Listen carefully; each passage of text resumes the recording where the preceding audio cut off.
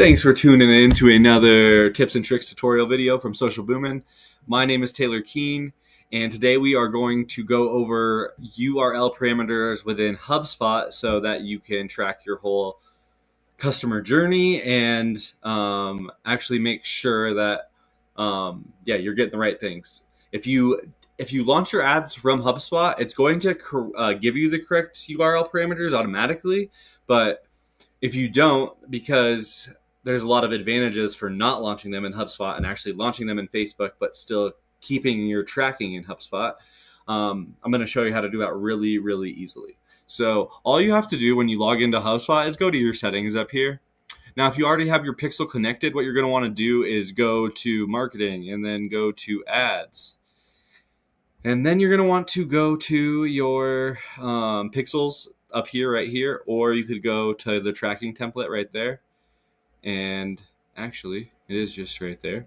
So click edit tracking template right here. If you have, I would turn on auto tracking. So turn that thing on, go up here, and it really just depends. I like my source to be Facebook ads for the not just paid social Facebook. So you can name this whatever you want. There will be default parameters, and then these you need to leave the same to actually keep your tracking in there, and then you click save.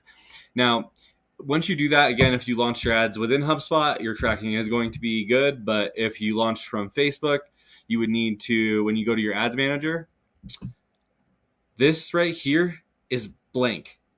Like, you leave it blank. So you would have this completely deleted. If you had your HubSpot connected to Facebook with your auto tracking, leave it blank. Once the ad goes live, this will populate these URL parameters. I didn't put those in. They were blank. So that is just one thing. If you put in your own parameters or like copy and paste those or try to make your own right here, it's just going to mess everything up within HubSpot as far as your tracking goes. So it's going to say like other campaigns or just won't show it correctly. So I think overall that will solve your Facebook tracking issues within HubSpot as far as the auto tracking and URL parameters. If you do have any questions, there is some different circumstances and situations where, if you're using CallRail, something like that, you might have to have your Facebook ad ID parameter has to be a specific thing. We can talk more about that next time. But this is just simple. You're using HubSpot, you use Facebook.